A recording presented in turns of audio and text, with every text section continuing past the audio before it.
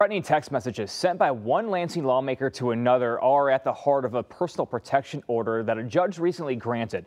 The text paint a troubling picture of a volatile relationship between Rep. Manoogian and Rep. Steve Marino. But tonight, Marino's attorney says those texts do not tell the whole story. 7 investigator Ross Jones in Lansing tonight with the very latest.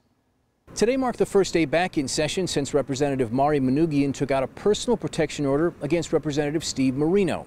Today we saw Manoogian on the House floor. Marino, we did not. I'm your state representative, Steve Marino. In text messages, the Republican state lawmaker from Harrison Township appears to threaten the life of his former girlfriend, Representative Manoogian.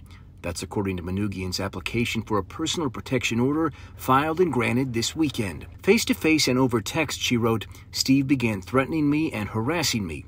It has escalated to a point where I fear for my safety and for Steve's own safety." The two briefly dated, Manoogian said, for about 4 months back in 2019.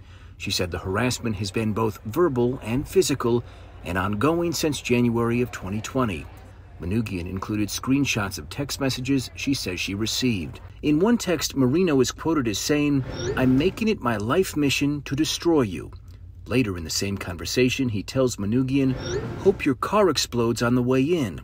Many of the messages are laced with obscenities. In another text, Marino writes, "Hide on the House floor because I'm going to park right next to your desk and ream you a new expletive each session day until I leave that place." Last week, Marino was stripped of his committee assignments by House Speaker Jason Wentworth, and today, the Michigan State Police are investigating. Marino was barred from going to Manoogian's home, but not prevented from working at the state capitol. Anytime something happens ex parte, there usually has to be an allegation or suspicion that there may be immediate and irreparable harm. Chuck Krosneck is an attorney who specializes in family law. Oftentimes in these domestic PPO cases is that the attorneys talk.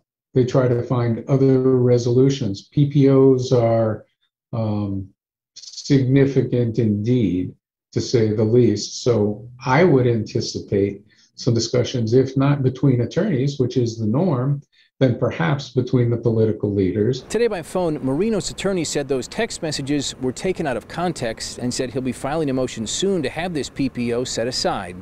He would not comment further. We're in Lansing tonight. I'm Ross Jones, 7 Action News. All right, Ross, thank you.